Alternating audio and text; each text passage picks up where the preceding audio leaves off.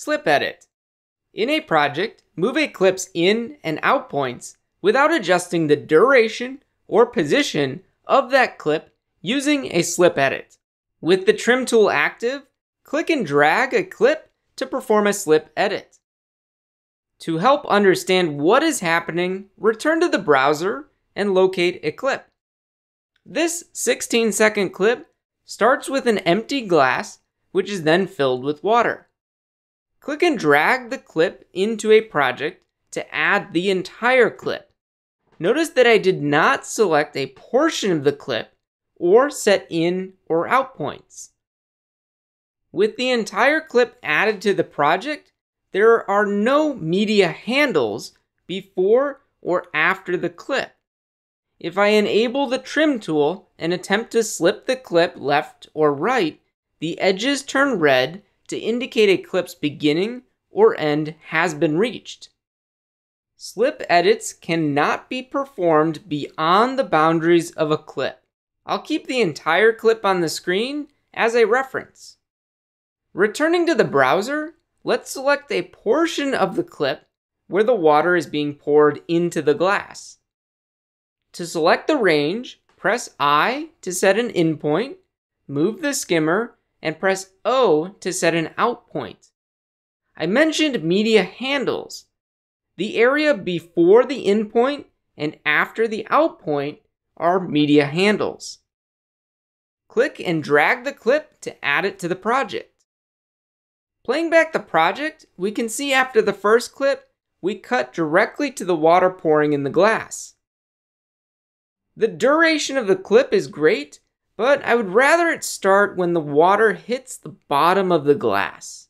You could return to the browser, set a new in point, and then use the Replace from Start option to update the current clip with the new selection, but a slip edit is much faster.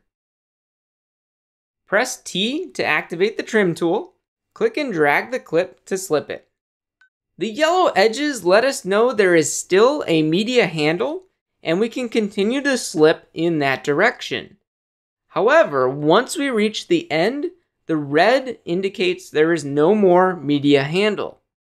This single slip edit is adjusting the in and out points, and the viewer reflects the new in frame on the left and out frame on the right.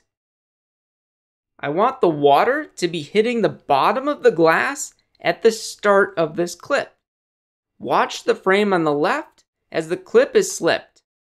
Once the water hits the bottom, let go to complete the slip edit. Slip edits can be used for fine-tuning. Use the comma and period keys to slip a selected clip by one frame to the left or right. Shift comma and shift period slip by 10 frames at a time. To slip a clip by a specific number of frames, press the minus or equals key, enter the number of frames, and press return. One last note, a slip edit moves a clip's frames, so connected clips, which are attached to specific frames, will move as well. Hold the tilde key to temporarily disable clip connections to slip a clip without moving the connected clips. To summarize, press T to activate the trim tool and drag clips to perform slip edits. Slip edits adjust the in and out point of a clip without changing the position or duration of the clip.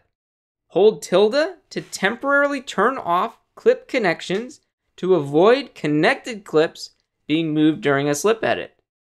Want to learn more? Visit anawesomeguide.com and give this video a like if it helped you.